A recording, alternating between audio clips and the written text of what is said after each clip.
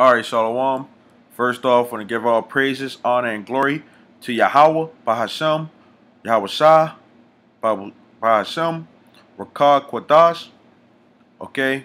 I want to give double honors to the apostles and the elders of Great Millstone. And this is Shid Shalom to all the Akim out here that's doing and pushing the work in truth and in sincerity. I want to go in this title of if both parents have to be an Israelite for the child to be an Israelite, then explain Judges the 21st chapter. Okay? Which you have this crazy bugged out doctrine going out, that people are saying that a person who has an Israelite father but an heathen mother, they're not Israelites and they don't have a tribe, which is nothing but confusion. Okay? But the thing is, they say that both parents have to be an Israelite, okay, in order for the child to be an Israelite. Okay?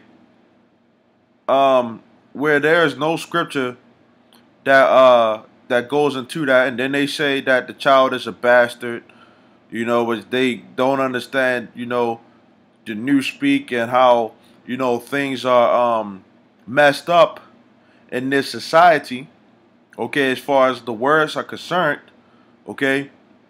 But the thing is, if both parents have to be an Israelite in order for the child to be an Israelite, in order for the bloodline to be what it is, then explain Judges the 21st chapter. And I'm going to bring out Judges the 21st chapter, and I'm going to bring out the point. Okay? It says, "Now the men of Israel had sworn in Mizpah, saying, There shall not any of us give his daughter unto Benjamin to wife." Why? Because the tribe of Benjamin was fighting against the other tribes of Israel. Okay? And I'm going to get this before I go into it. Judges the 20th chapter and 23rd verse. "And the children of Israel went up and wept before the Lord until even, and asked counsel of Yahweh Shah, saying, So I go up again to battle against the children of Benjamin, my brother? And the Lord said, Go up against him." Right? See, you people read this scripture, okay, and y'all just look at the history, and y'all don't apply it on today, whereas though the scriptures in 2 Timothy the 3rd chapter, it says that all doctrine is profitable for reproof, man. Okay, all scriptures are profitable for reproof. Okay, so the Lord put this in the scriptures for a reason. Okay, it says, "And the children of Israel came near against the children of Benjamin the second day, and Benjamin went forth against them out of Gibeah the second day, and destroyed down to the ground of the children of Israel again 18,000 men. All these drew the sword." Okay, so the tribe of Benjamin, they was going at, the other tribes of Israel. Okay? And then the last verse is Judges 20 and 48. "And the men of Israel turned again unto the children of Benjamin, and smote them with the edge of the sword, as well the men of every city as the beast, and all that came to hand. Also they set on fire all the cities that they came to." Okay? So the children of Israel and the children of Benjamin were beefing hard, man. Okay? And it got to the point where, the children of Israel, they said, "Hey, we not," it says, "There shall not any of us give his daughter unto Benjamin to wife." Right? And the people came to the house of Yahweh Shah and abode there till even, before Yahweh Shem Yahushua, and lifted up their voices and wept sore, and said, O Lord God of Israel, why is this come to pass in Israel, that there should be today one tribe lacking in Israel? Okay, because they destroyed the tribe of Benjamin, right? They was beefing hard, right? It says, and it came to pass on the morrow that the people rose early and built there an altar and offered burnt offerings and peace offerings. And the children of Israel said, who is there among all the tribes of Israel that came not up with the congregation unto Yahweh Shem Yahushua?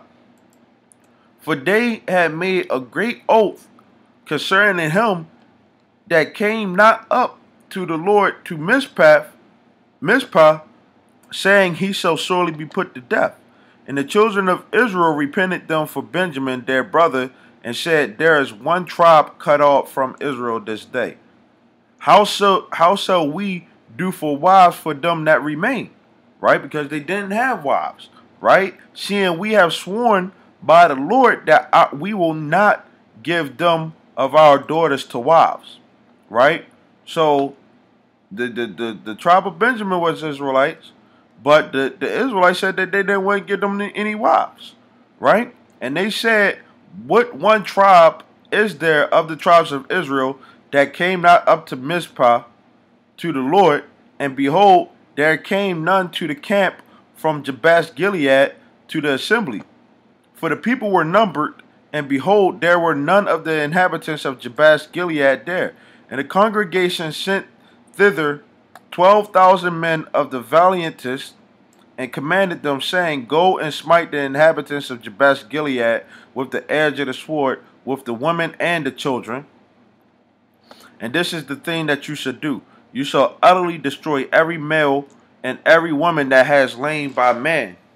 And they found among the inhabitants of Jabesh Gilead 400 young virgins that had not known no man by lying with any male.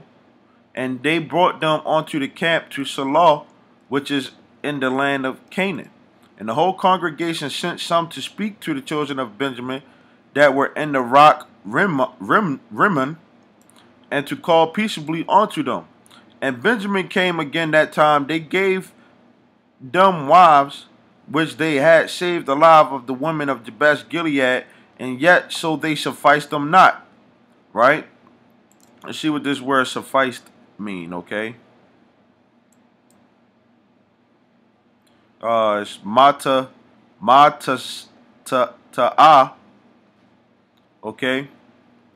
Which is, it says to find, attain to find, secure, acquire, get, things sought, to find what is lost, to meet, encounter, to find a condition, to learn, devise, to find, detect, to come upon, light upon, to happen upon, meet, fall in with, okay?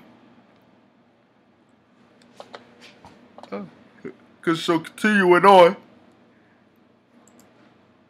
it says, and yet so they suffice them not, right? And the Lord, and the people repented them for Benjamin, because that the Lord had made a breach in the tribes of Israel, right? Then the elders of the congregation said, how shall we do for them that remain, seeing the women are destroyed out of Benjamin? So there were no women in the tribe of Benjamin, right? At that time. It says, and they said, there must be an inheritance for them, that be escaped of Benjamin, that a tribe be not destroyed out of Benjamin. Okay, so basically, the tribe of Benjamin, there was no woman. None of the children of Israel wanted to give them wives. Okay, so they said, that the tribe of Benjamin, we ain't giving them wives. They don't have no women, but they got to keep the name going on, right? How they going to keep the name going on? It says, howbeit we may not give them wives of our daughters, For the children of Israel sworn, saying, Cursed be he that gives a wife to Benjamin. Then they said, Behold, there is a feast of the Lord in Shiloh yearly in a place which is on the north side of Bethel, on the east side of the highway that goes up from Bethel to Shechem, and on the south of Lebanon. Therefore they commanded the children of Benjamin, saying, Go and lie and wait in the vineyards, and see and behold, if the daughters of Shiloh come out to dance and dances. Okay, so these women, they was coming out, twerking and so on and so forth. And they come ye out of the vineyards, and catch you every man his wife of the daughters of Shiloh, and go to the land of Benjamin.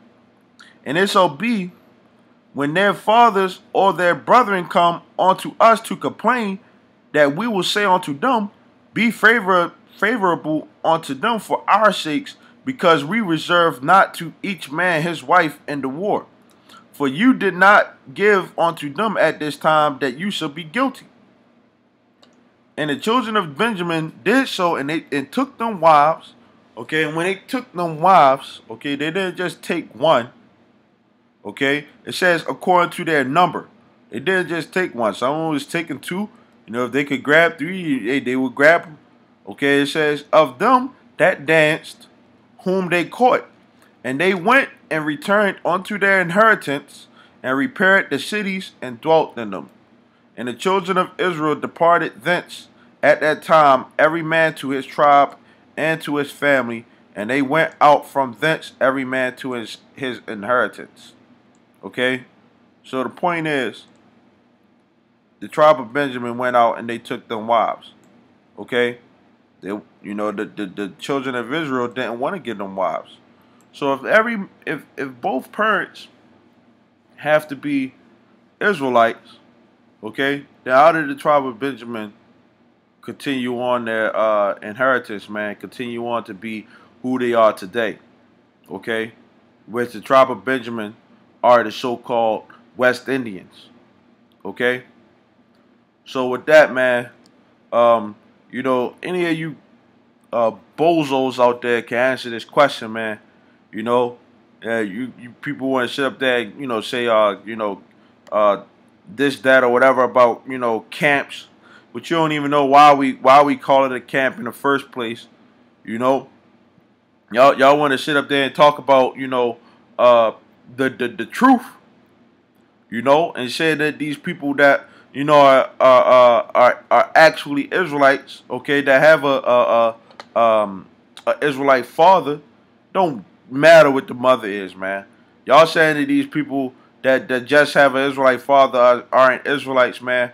Well, explain this scripture, man. Okay. And with that, man, I want to say Shalom.